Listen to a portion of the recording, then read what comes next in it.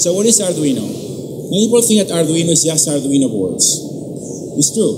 We do make boards. We do make some boards in collaboration with other partners, like the Arduino 101, which is a board that is our new flagship for education. Has accelerometer, gyroscope, Bluetooth Low Energy, can be Bluetooth host, which almost nobody can, and has a neural network in it. But this actually doesn't mean anything. You know, when you approach a high school, what they want to do is to make really nice science experiments or really nice STEAM experiments in general or art projects or whatever. So you could totally cross this thing here because people don't hear that.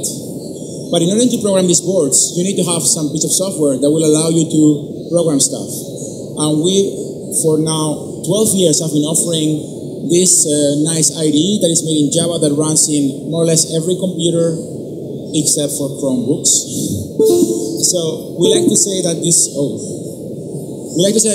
IDE is past compatible. So if you have an old classroom with like a bunch of old computers, you can always install this thing offline. You don't need to have internet to run the class, and it works great.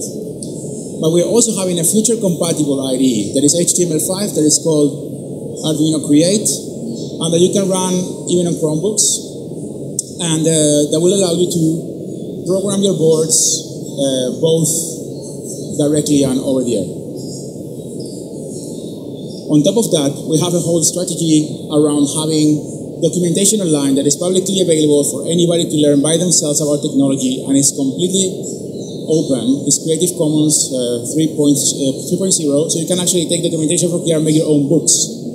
So our hardware that is there is open, our software is open, our documentation is open, and this has created a huge community of users that are very interested in building and sharing with Arduino. I just want to throw one number so you can get to see something very nice. Our website has over 110 million unique visitors a year. So go beat that, people. You know, when somebody wants to build something, they first go to the Arduino website, check it out, and then they make their own thing, which is very relevant. But this is not meaning formal education. So here you can see what people are building with Arduino. This is our community of users from all over the world. This is a test of, or teaser of a lot of things that people are doing using Arduino in general. Yeah. Of course, everybody likes to see robots playing with kids in every possible way. Yeah. So, as I was saying, this is not really formal education for schools. This is a lot of small projects that are being done, but Arduino Education, the Department of Arduino I'm working with, is very much concerned with how to bring technology to formal education. And I say technology because, I mean, we don't only use Arduino, right? How to bring technology to classrooms all over the world in a program that will go beyond the one experiment. And this is the thing I will talk about today. Arduino is literally used at every school in the world, sorry, at every university in the world. And the thing I'm presenting to you today, which is CTC 101, which is the acronym for Creative Technologies in the Classroom, and 101 comes from the Arduino 101 boards we're using, is trying to bring project-based education in the form of STEAM to the classrooms. We're looking at tackling the problem of how to use technology in the creative process through quick design iterations, doing a lot of interactive projects, using hardware and software, and encouraging people to do group collaboration. So this is not about a geek in a corner sitting alone doing something. It's about kids working together in building projects in teams and sharing them with others.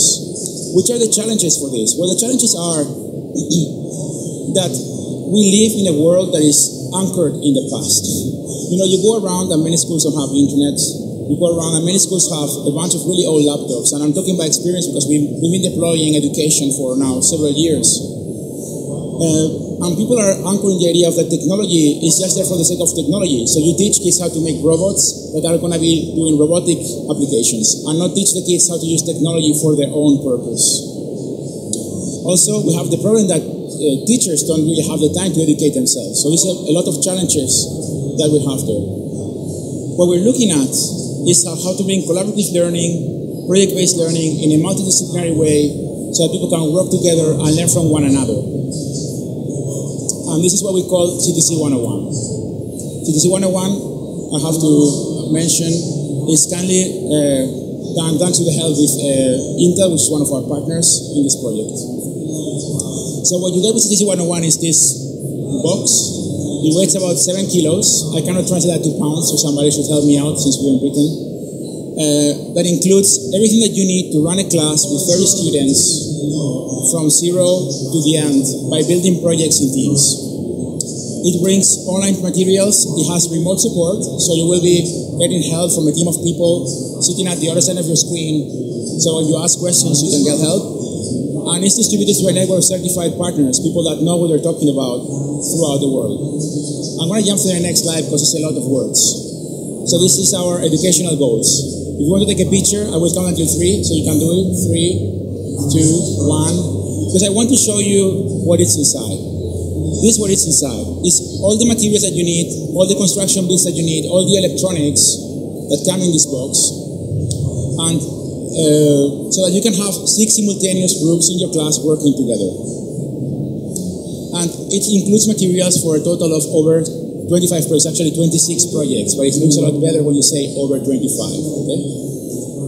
The idea is that when you're working in class, many times we've seen this situation where a teacher makes one experiment and the students replicate that one experiment, and you have 30 students doing that one experiment.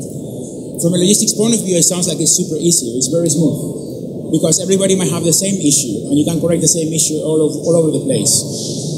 We don't like to look at creative process in that way. We like people to do different things, be allowed to think differently from one another, and then share their findings with one another. I should say that, before I continue talking, that CTC has been launched in many countries already, actually 3 countries, but it's developed to run in multiple languages. I'm going to leave you with this slide here, and at the end I will give you like real numbers, so you can get a real vision on how many people have been using this so far. What we do is that we put the teacher at the center. This is the key aspect of CTC. So we don't look at having the kid having a great experience while learning. That's going to happen if the teacher feels confident and the teacher has a good time while teaching what he or she is teaching. So we communicate with the teacher and we help this person to teach the class as he or she is learning. So we don't expect the teacher to stop his whole life for a year, go take a master course, and then come back and teach. You know, we want the teacher to be able to continue his professional life in a normal way, take an introduction course, and then start teaching. And as teaching, as they're going to school every day, they learn a little bit more and they bring it to the kids. This works for a full year. So our role here is to support the teachers as they are interacting with the students.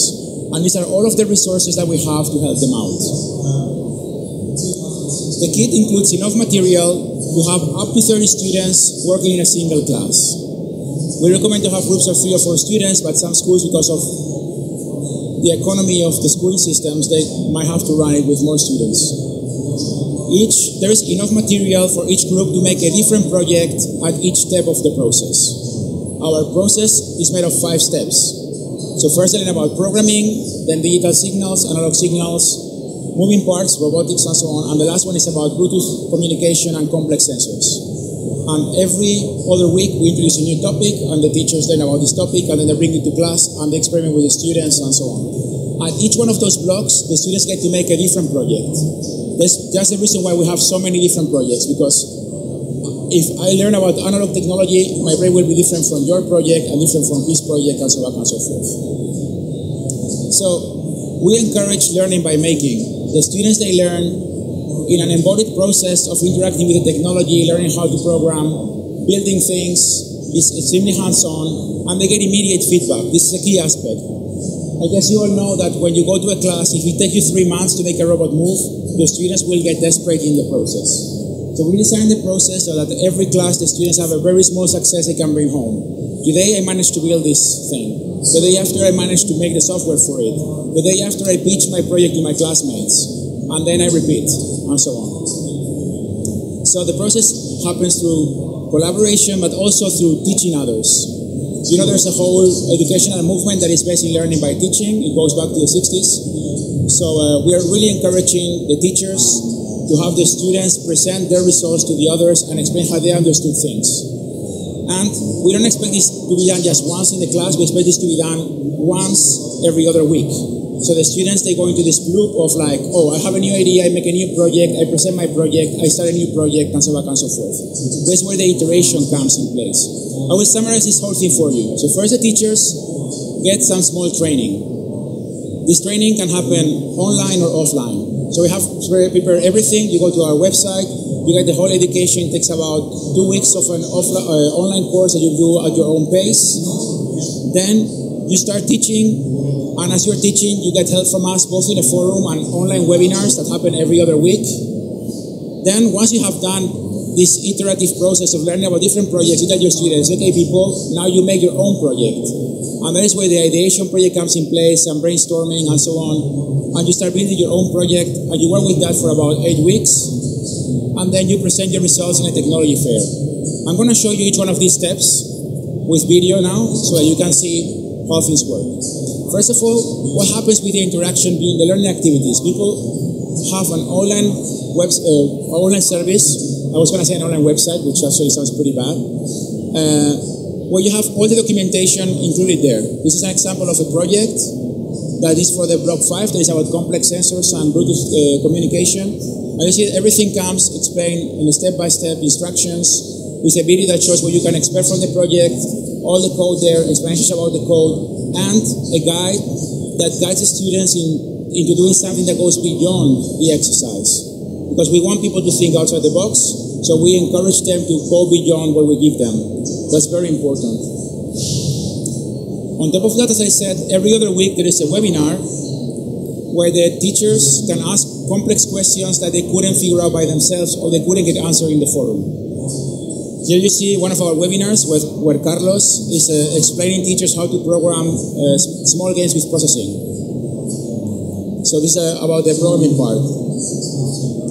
In total, our package includes 10 different webinars for the teachers to attend that you could adjust to your own pace. So if you run this class in 3 months, then you can have them with less time between webinars. If you run it in 6 months, you can have more time between webinars. We schedule webinars every other week. And at the end of this whole process, you come to a science fair where the teachers and the students come together and they show their results. This is an example of one of our fairs that we've been running around the world in the last years. In this case, we partnered with the Cosmocais Museum in Barcelona, and 1,200 kids came together from 75 schools to present 200 more or less projects. We typically show up with a camera and a microphone and we interview them and ask them, oh, tell me, what was cool about this project? What did you learn? What didn't you learn? So here you can see, I had a bit less gray hair, but these are different projects that the students built. I will just present you my favorites. Actually, my absolute favorite comes very soon. I'm a book addict. I read a lot of books. So these kids are going to show up now. They made a library handling system where you choose in your computer the book that you're looking for, and a laser beam tells you where it's on the bookshelf. That's my absolute favorite. You know, I have a gigantic bookshelf with books ordered by color, so I have no idea where they are. So there are more simple projects, like these people, they made a small piano. These guys, they made a soap bubble blower machine.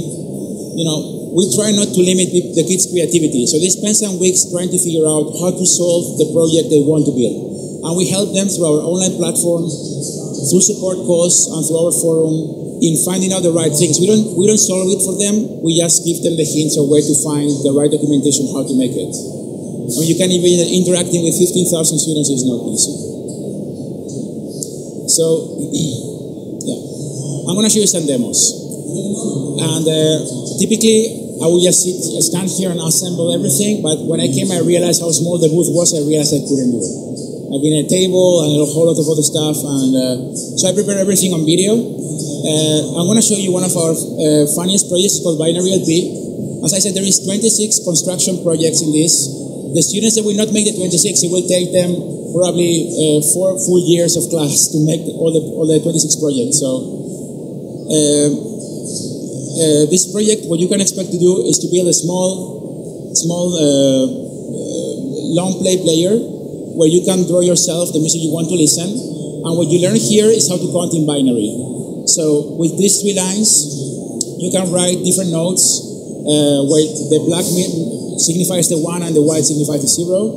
And what we have here is a line following sensor that is typically used for robots that follow a line. So we're actually disrupting the idea on how to use sensors used for robotics into do something else, which is very important for us. And when you use it, well, first thing, you need to build it. The whole building process is calculated to take about 45 minutes. Here we speed it up to 1.5 minutes. But the idea is that each one of the construction blocks, each one of the programming events in this course are programmed to last exactly one class. And one class nowadays, they last about 45 minutes. So after building it, the basic thing you can do is this.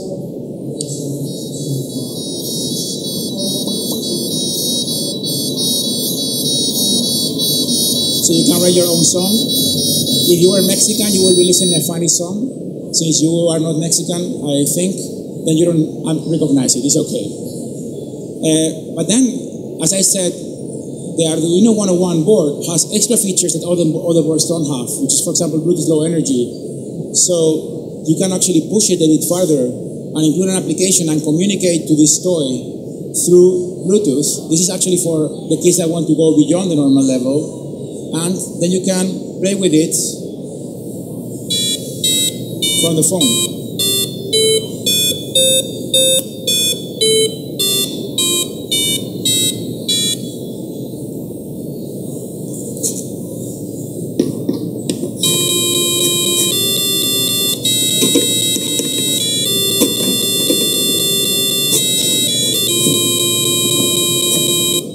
I know it's cool. I also like it. I actually programmed the application for you people. So if you get it, it comes in the package. I want to show you another example, which is it's a bit closer to the classic robotics experiments. You know, make a robot that you can remotely control from a mobile phone. You know, it's a classic one. This is a classic example where you connect software and hardware, you use the sensors on the board, and you learn a bit about other things. Here's how you build it. I think the computer is not catching up. In my screen, it goes a lot faster. Okay, now.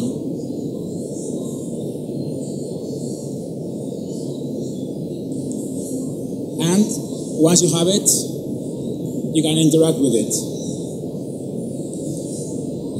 So the idea behind this project is, again, play around with wireless communication, learn about how you use Bluetooth in code, how you receive commands, and how you execute actions based on those commands.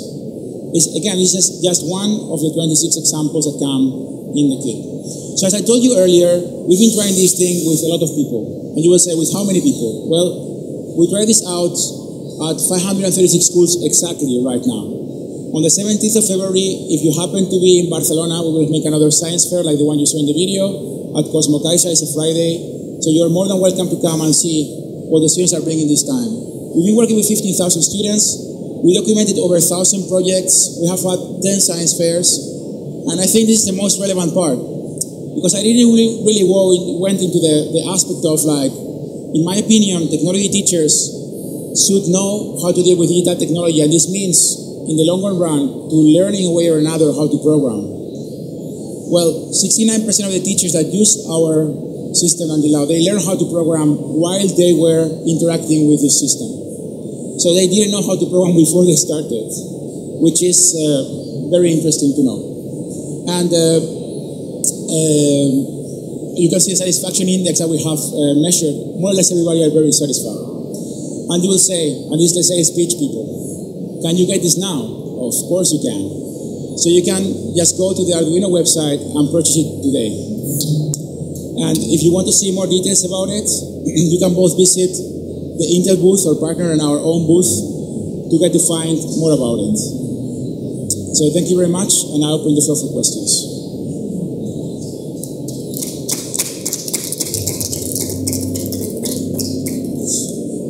Any questions? If you bought the kit and you had in the technology department, say like a CNC router, could you make some more kind of devices to go with your Arduino technology? So the question is whether it's expandable. Yeah, totally. These are completely standard parts in our Arduino catalog. The only things that are big special are the laser cut pieces and the line following sensor, because that didn't exist in the market and we designed it specifically for this. But every single part in this kit is completely standard parts you can buy already now. So if, let's say, you wanted to have 7 groups instead of 6, you could buy the missing parts and add them to the kit and continue to work with it. Yeah. Do you have a hands-on experience here at Bett, so you can fit over and try some of the projects? Yeah, we have, I think, 8 or 7 projects down at our booth. You can totally go there and try them out. Yeah. Hello. Was the mobile app already built, or can you modify the mobile app by students? Yeah. Well, the mobile apps, they are made in Android, the ones you saw here, but they are open source, so you can just get them and change them. Yeah. Might be a bit obvious, but are they very reusable? So once they've made the project, you break it up and then reuse it for someone else's? Yeah. Is that correct? Yeah, the idea is that, because we try to push the price down, so we started working with this project with foundations that were saying, look, the problem we have is that we don't have 10,000 euros to spend in every school. So we looked at reusability of everything that you mount, you can easily dismount, and also the idea that every group makes a different thing that also allows you to continue the education further if you want to, and you might be considering like, okay, I use the first block for over 6 months and I expand my education for 2 years, for example, because you can just get the kids to circulate among the kids. So it's expandable in the both directions, time and space kind of thing. Okay, if there's no more questions, I will encourage you to visit our booth. Thank you very much, and I will see you in the future. Thank you.